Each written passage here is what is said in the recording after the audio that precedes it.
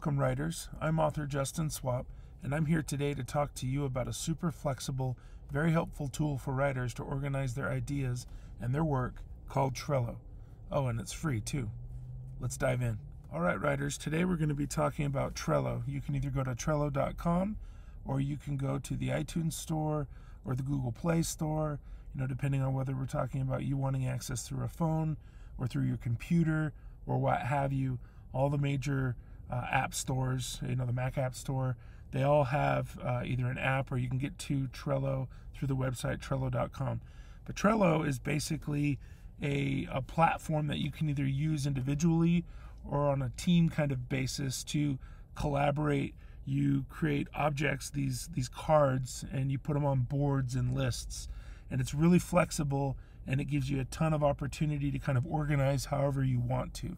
So I'm just going to come up and down the page really quick so you can see, if you want to connect with people online and work as a team, if you're co-writing a book or you have some kind of a co-author project, each of you can contribute however you decide to organize around that, and then you can shuffle the work around or make assignments, those kinds of things. Again, you've got information at a glance with this easy kind of card and board format we'll get into here momentarily. They've got some automation that they've recently put in the platform. We probably won't get into a ton of that today, but in the end, you have this nice platform, and one of the things that I like the most is that it's cross-platform. So if I'm on a Mac, my personal workflow is I use a Mac for a computer, a MacBook, but then I have an Android phone. And typically, if you're going to be on, iCloud, you've got to have all Apple devices for your information to transfer. And this is something where it's cross-platform, which is super nice in my opinion. So if you don't have an account, you'll need to register. If you do, you just log in. So you click on the login button or the sign up button, depending on what your scenario is. You can log in or create an account with an email and a password if you want, or you can go through the standard flow where you're using your Google account or your Microsoft or your Apple accounts. So let's go ahead and get into it. Okay, so this is the welcome screen, or the home screen, if you will, of the Mac app version of Trello. So I've pre-created, before this recording, some boards. You can see there's a section here for recently viewed boards, and then the personal boards. If I star something, it'll show up here in the recently viewed, or I can have it surface to the top. But I wanted to be able to showcase a couple of different ways you might be able to use Trello in your writing to kind of germinate some thought process and show you some of the flexibility behind some of the concepts. But while we're on the screen, you've got boards, you've got templates. So if you wanted to kind of search their template store, if you will, it might take a second here to load. You'll see that there are pre-made templates that you can download into your boards and leverage their formatting or whatever. And so there's all kinds of different things here for business or design or whatever. But I've created some stock boards, but I wanted to show you that they have kind of a template store, if you will, that you could go into. A lot of those are free. Some of them might not be. You'd have to go in and look. But anyway, I can click this boards button and I can have another quick kind of access to the boards that I've already created. But I'll go back to the home just to show you the navigation here a little bit. Again, if you're going to take a teamwork approach, you can create a team. That's not what we're going to be doing here today. I'm approaching this as if you're an author who wants to consider using this individually for your own, to organize your own thoughts and your own writing and that kind of thing. So I'm going to start with a Kanban board. I don't know if you guys have heard of a Kanban board. This idea, I think, originally started with developers as they were trying to think about user stories and how they solve problems in software. And so how do you understand what's going on, or what a user's experiencing? Can I collect those stories?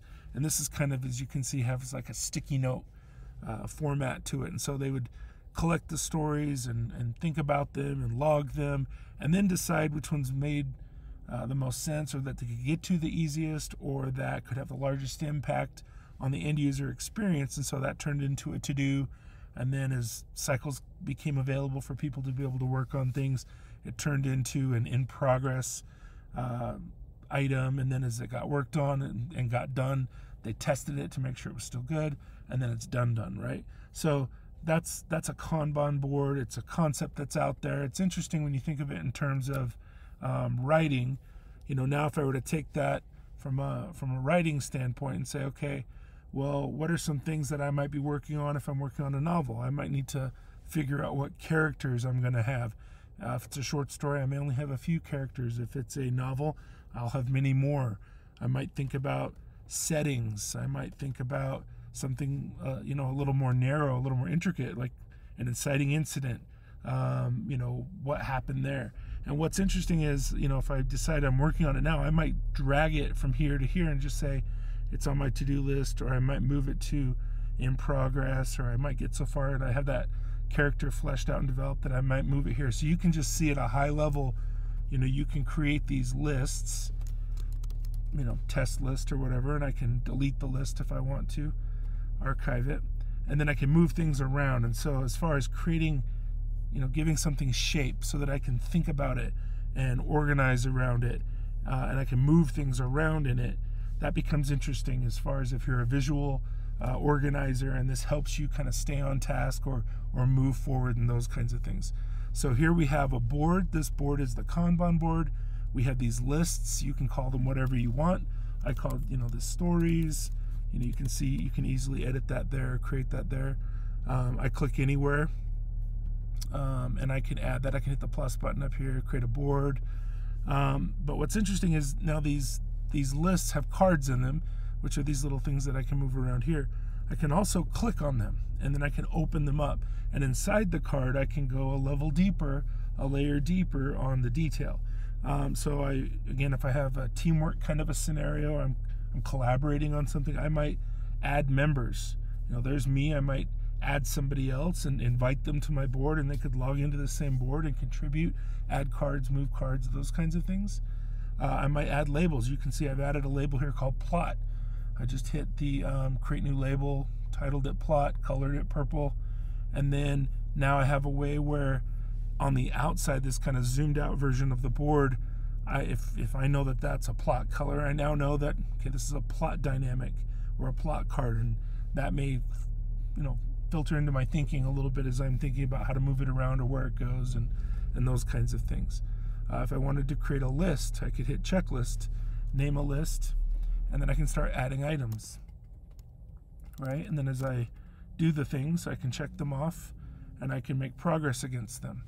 So it might be, this is inciting incident 1, the main character does something, and then once I've done that, check it off, and boom, I know I've progressed against whatever my idea was for that incident or the inciting incident or whatever it was.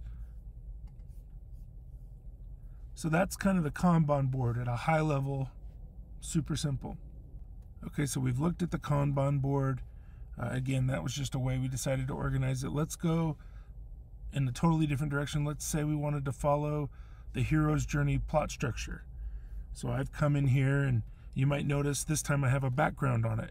If you wanted to create backgrounds, there's a place where you can download backgrounds here. If I hit change background and photos, they're partnering with Unsplash, and there's all kinds of different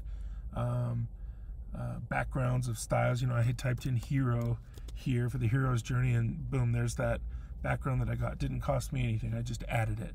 So it can create a bit of an ambiance and a bit of an environment if that's exciting to you and that helps keep you motivated and sucks you into it a little bit. But if I'm a writer and I've decided I'm gonna follow the hero's journey monomyth, I've written down the dynamics of the monomyth, the ordinary world, call to adventure, and I've created a card, and I did this in just 10 seconds and just said, okay, I need to establish the regular world for ordinary world. So I can come into there and decide, how am I going to do that? What are the dynamics that I'm going to bring up? What are the world elements that I can bring out in the writing a little bit? Call to adventure. And I just made this up. There's an encounter with an old witch. She tries to get me to go somewhere, the main character to go somewhere. But the main character runs away, refusal of the call. Turns out later, the witch was the mentor, and so maybe they have to come back together again and reconcile that, or and you can go on and on. Crossing of the threshold, the threshold's in the witch's hut. Maybe I'm thinking of a middle grade story here or something like that. But you could go on and on. You can see how you can organize Trello and these lists and these cards in any way that you want. All right, let's check out another one. What if I want to follow a 3-act structure? So again, I've got another background on here, kind of author, writer, book themed, kind of fun, simple enough. I created a list called Act 1, a list called Act 2, a list called Act 3. I could rename that if I want to, or whatever. And I can start dropping in scenes, there's obligatory scenes, maybe some genre conventions or whatever. I've genericized it right now with scene, but maybe this is, instead of calling it scene, I call it call to adventure, kind of like we were just talking about. So suddenly that now says call to adventure. I can move these in any order that I want. So you can see that there's a ton of flexibility, and really you start with a blank canvas and you start adding shape to it. When I was in school, there was a professor that said, how do we solve problems? And problems can get really overwhelming, and they're especially overwhelming, and you know this if you're a writer. Writing a book or writing a story is no small task. But he said, if you can name something and you can give it shape, you can have power over it. And that thought never really left me. That was always a very powerful thought to me. And so here you have a tool that's letting you name the thing and give shape to the thing.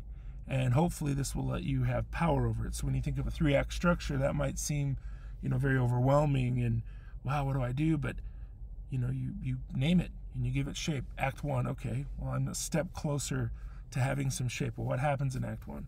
And you start asking yourself the writer questions: who, what, when, why, and how, all those kinds of things. And then you start writing some things down, and there's something about kind of the pliability of these little cards that you can move them and delete them and rename them that make them fun to play with, and they kind of draw you in. And they're editable, so nothing feels fixed. You write something in with pen and paper, and that ink bleeds and it's there. And that feels a little different here, where I can just come in here and just rename something, right? And click on it and just call it whatever I want to call it, and it can make you happy. All right, next let's go into a book Bible kind of scenario. If you're writing a novel, things get a little crazy. If it's a 75,000 word manuscript or 100,000 word manuscript, there's a lot going on. So being able to keep track of your characters, do you call Johnny, your main character, Johnny in chapter 1, but you called him Jonathan in chapter 3? Is that what you meant to do? You would maybe make note of that in your little character card here. Are his eyes blue in chapter 2 and they're green in chapter 3?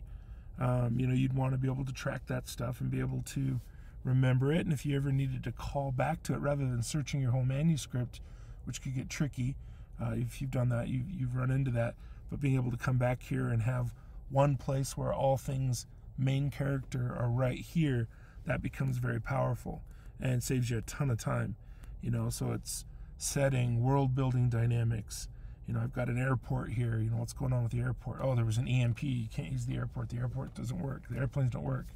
Are there cultural things? If you're writing sci-fi or fantasy or speculative fiction, there's some culture dynamics you need to log here. So you're starting to get the sense for, the flexibility that the tool offers you and all the maybe different ways you can use it. Now, functionally, if I click this little star here and go back to the main board, you'll see that suddenly now there are starred boards. I didn't have any boards starred before, but now I do, and it makes it so, as you can see, you might have a ton of different boards. You might have your Kanban board or a parking lot or a hero's journey, whatever board you created at the given writing process point in time that you needed to create to get through it and get on to the next thing. Well, suddenly you might have a bunch of boards. In preparing for this video, I've already got 4 or 5 boards right here. So I might want to surface one to the top so I don't have to kind of sift through everything and find my way to the board that I'm looking for. The ones that either matter the most to me right now, or I just want to be able to find easier, I might star them and surface them to the top.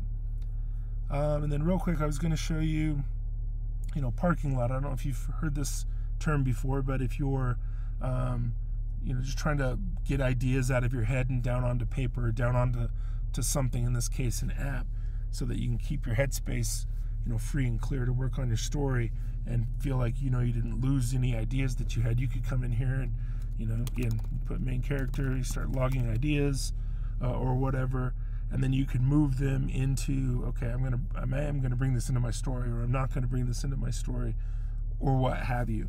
So this is another place where you can do that. So let's start getting into some more of the details on the cards themselves. So we talked a little bit earlier about members, if you wanted to collaborate and invite people to your board and let them come in and edit cards and move cards and all the things that I've been kind of showing you. You can come in here and create labels. I mentioned that a little bit earlier. You could use this for phases of your book, Act 1, Act 2, Act 3. You could, label these phases of the hero's journey if that's a plot structure that you're using. You could label these characters, right? Villains, heroes, you could, there's all kinds, anything you could create as far as a label goes, you could name it and color it and apply it to here, and then visually that will be in play on the outside of the cards. And so again, that might help you move things around or visually organize things. There's checklists, right? We showed that a little bit earlier. If you want to name a checklist, if you wanted to give something due dates, we can show you that here in a minute. But on checklists, and as you check them off, you get that little nice progress bar. It's kind of fun. It actually shows on the outside here too, as you've completed the different parts of your checklist. That's kind of fun. So there's a real sense of visual indicators and visual progress. If you want to set a due date, this is actually a really neat feature.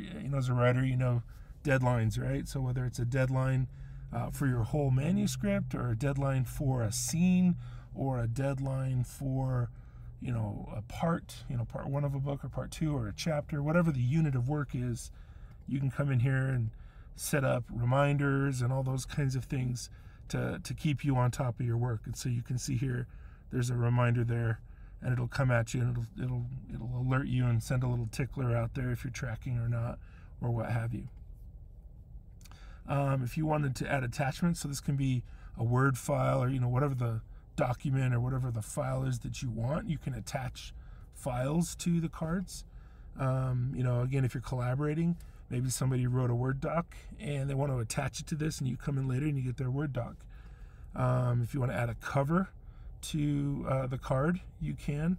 So you see I just clicked on one of these unsplash things, and now I've got a lot of visual stuff going on here. I have an actual scene, if you will. So that could be kind of cool if you were coming up with a background, or if you had a character portrait that you got off the internet somewhere, and you have an actor or somebody in your mind's eye for what your character might look like. That might help you represent that on that card a little bit more. It's totally up to you, but you're starting to see kind of the flexibility and the power of the cards and of these different things. So then you've got actions here that you can take. You can templatize something, make it a template, and make it reusable, move it, copy it, watch it, etc. So come in here and play around with it a little bit. Again, it's free. It's a really neat tool. It doesn't cost you anything. I think you'll find that you can get up to speed in how you use it really quickly, and I think it's very inviting. You put a little background, create some cards, create some lists, and suddenly you're like, wow, this is pretty powerful. This is really going to help me in my writing. It's going to help me structure my thinking, maybe even structure my activities. Suddenly I've got due dates, suddenly I've got color coding, and you're really involved in this. So I would really encourage you to give it a try if you haven't, if you're looking for some way to organize your thinking, your workload, to break it down into small chunks, maybe even collaborate. I think Trello is a really neat tool. This was a really high-level overview. There are, if you get into the Butler stuff that we talked about earlier, some automated actions that you can take. That wasn't really the purpose of this video. Just know there's more to it, and the more of that kind of stuff that you can get into, they find their little ways to charge you here and there. But everything that I described today that you watched me do is free, and you can do it readily, and it's super powerful, and in my opinion, really easy to get to know and to use. So hopefully you like this video, like and subscribe. I'll keep bringing you some more stuff like this, and good writing.